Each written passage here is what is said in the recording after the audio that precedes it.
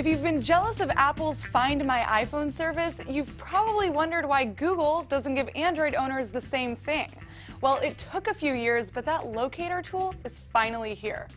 The Android Device Manager lets you find an Android phone or tablet, make it ring, and if you think it's in the hands of a thief, you can even remotely erase it. To show you how this works, let's say I lost this phone and I'm trying to find it with this tablet. First, head on over to google.com/android/device manager and log in with the Google account associated with the device you're looking for. Use the drop-down menu in the white box to choose the device you want to locate.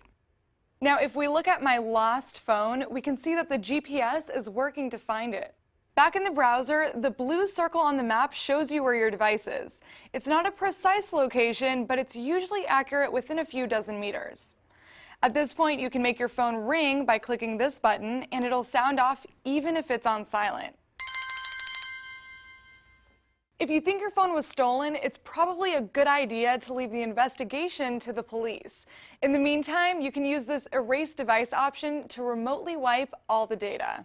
For this feature to work, you'll have to set it up on that device ahead of time. Head to your phone or tablet, then go to Google Settings, Android Device Manager, and check this box. Just know that if you are forced to use that Erase Device option, you completely lose access to it, meaning you can no longer locate it.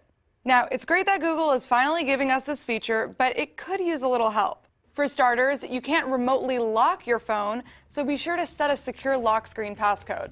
And this probably goes without saying, but this feature only works when the phone you're looking for is online and still registered to your account.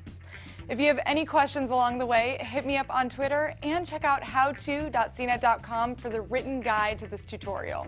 For CNET.com, I'm Sharon Vaknin.